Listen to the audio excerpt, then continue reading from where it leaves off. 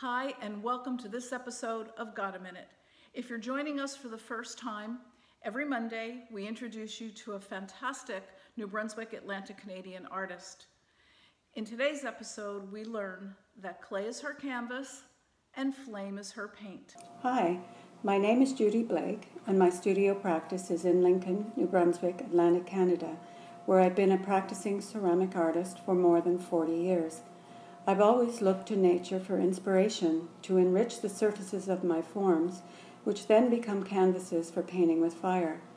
The mystery and excitement of the fire, the random and spontaneous patterns achieved, and the simplicity of the process all contribute to my endless fascination with this way of firing. 3 words I value most in my work are form, surface, and beauty.